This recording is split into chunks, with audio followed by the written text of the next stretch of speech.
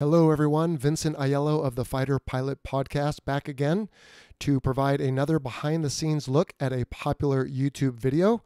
This one isn't mine, though. If you search carrier landing, you should see one called A-18F Carrier Brake. Has over 5.5 million views. It's by Wingnut 172. And I want to use this as an opportunity to show you something about the Super Hornet and carrier landings. So first off, we are seeing the front seat of an FA-18F Super Hornet. I know that because this is the helmet of the VFA-2 bullets, and they fly the two-seat Super Hornet. In the cockpit here, what you see is the up-front control display, which is different than the regular Hornet. It's a touch screen, much like your iPad or iPhone. And then on the left DDI, you have a repeater of your heads-up display. And then by the pilot's left knee, you have the Integrated Fuel and Engine Instruments Indicator, or the IFE. Here you have the multi-purpose color display with a top-down view of navigational information.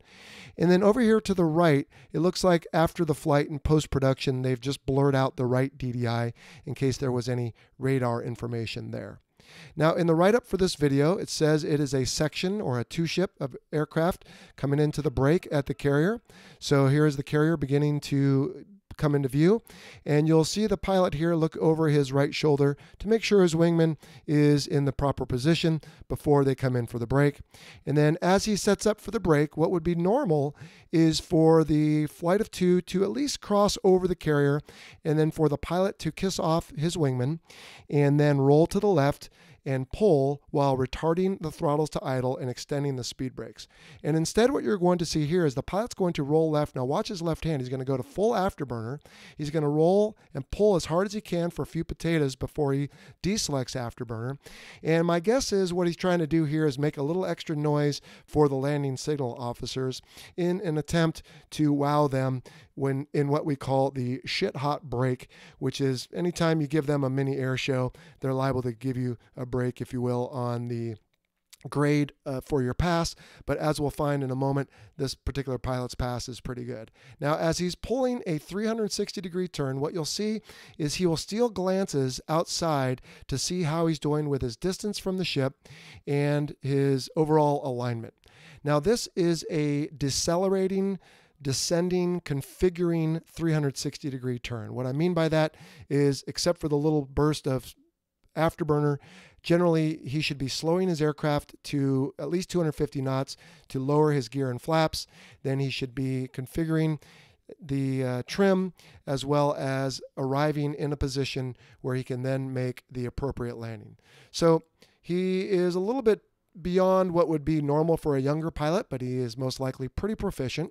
And he is, as long as he's getting himself to the 90, which is about when you can start seeing the extended wake of the carrier, as long as everything's good to go then what you want to do is you want to line up with this wake on your left-hand side. Because of the angle of the landing area, you're not coming straight up the back of the ship. You're actually coming at it a little bit from right to left. All right. So he is going to roll into what we call the groove here. It might be just a touch long in the groove. And you won't be able to see it as well on this video as the next one I'll show you.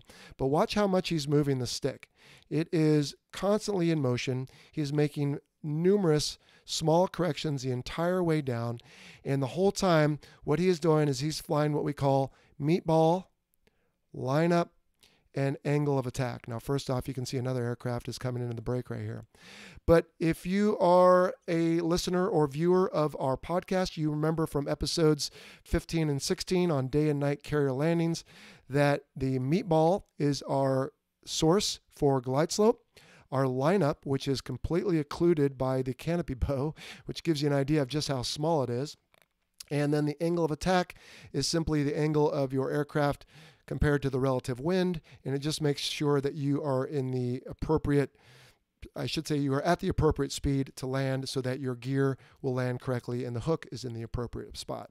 So as you get close to crossing the ramp, all you're looking at is meatball, lineup, and angle of attack. What you're not looking at are these guys. These are your landing signal officers. And I can tell you that they're certainly looking at you, but there's no reason for you to look at them anymore. So now you can start to see the landing area here a little bit. The ball appears maybe just a little bit high, but it's tough to see. The camera could be higher than the pilot's eyes. But you typically want that right in the middle of these green datums, and that provides you the correct location on the glide slope. Now here is a wire. It looks like maybe the, let's see here. So this is probably the 1 wire, the 2 wire, the 3 wire, and the 4 wire. Again, when you're flying, you're not looking at that. You're simply looking at the meatball, the lineup, and the angle of attack. And based on where the pilot lands, you can see that it's pretty violent. He gets thrown forward, but from having done this a few times, I would say that was probably a 3 wire. And in a moment, as he gets pulled back, you'll see a yellow shirt or a taxi director appear. Here he is, just behind the pilot's helmet. And he is now who the pilot is looking for all his instructions. So the first thing you'll see is the yellow shirt will give him, that is a thumbs up from his right hand into the bottom of his left. And the pilot here will raise his hook. And then he will begin to taxi him to clear the landing area to the right. Now what you're seeing here, this is the catapult track for catapult 3, and here is catapult 4. So we land where we take off, but of course not at the same time. They will generally shut those down before you land and put them to bed, but in the case of carrier qualifications, they might be able to run the bow catapults 1 and 2. Now this is most likely a carrier on deployment. You can see many other F-18s. You've got the E-2 Hawkeye here that's turning, and some other F-18s over there. Over here on the right, you've got more F-18s in what we call the 6-pack, and then the island structure itself, you can see the turning radar dish. Now with a little proficiency, what many pilots will do as they clear the landing area is they'll look over their right shoulder and see just which wire they grabbed. That gives you an idea of how you did instantly. Of course, the landing signal officers will come down and debrief you later, but it gives you an idea. If you see the 3 wire and you felt like it went pretty well, there's a good chance that you will get an okay. All right, you remember on one of our earlier episodes, we talked about the different flight deck jersey colors. You can see here we've got quite a smattering. We've got the red, that will be for ordnance, and then the red in the background, they're covered with their safety suits. Those are the crash and salvage guys as well. And then you've got, so the khaki pants means either a chief or an officer. And this is probably one of your squadron personnel. He's wearing green. Remember, green for the squadron means maintenance, but green for the other fellas probably means catapults and arresting gear. You have your yellow shirts, again, for plane directors. You have your brown shirts. Those are your plane captains. You have your white for safety. And then difficult to see, but over here, you've got some guys in purple. Those are your fuel personnel as well. Now what the plane captain or the plane director will do is he will bring the pilot to a stop, and then he will tell this other guy, hey, get out of the way, and then he will, and then he's going to hand you off to the red shirt. And so this particular aircraft must have been carrying some sort of ordnance, maybe a real AIM-9, maybe a CATM or captive carried AIM-9 for training. Either way, they treat it the same, and they will dearm that here with the red shirts. And the pilots will stick their hands up in the air simply to show that they are not actuating any cockpit switches at that time. Now, I want to distinguish or compare, if you will, this particular landing with this other video called A-18 Carrier Landing in Bad Weather and Low Visibility. This has slightly fewer views, as you can see, 13,000, almost 500. And you can tell that this day, as the title suggests, is not particularly great weather. It's low clouds. The sea is pretty churned up, so there's probably a lot of natural wind. You can also tell that there's very little, if any, wake coming from the carrier. So it's just barely making steerage. All the wind is natural, and that will play out here in a moment with the burble, which we've talked about before. Now, I want you to watch the pilot's left hand compared to his right hand. Again, you will see that it is a full contact sport. If you notice just there, he reached his thumb down, and I presume he deselected his auto throttles. Maybe he was following it, but he says, you know what, I don't like the auto throttles with this much wind. I'm going to do it myself. So he will, and it is, again, very active, adding power, subtracting power, trying to stay on the glide slope the best that he can. And then he'll get to a point here where, if you recall, there is what we call a burble coming off the carrier. And what that is it's the wind that comes off the flight deck, goes down and hits the sea, and then bounces off and comes up.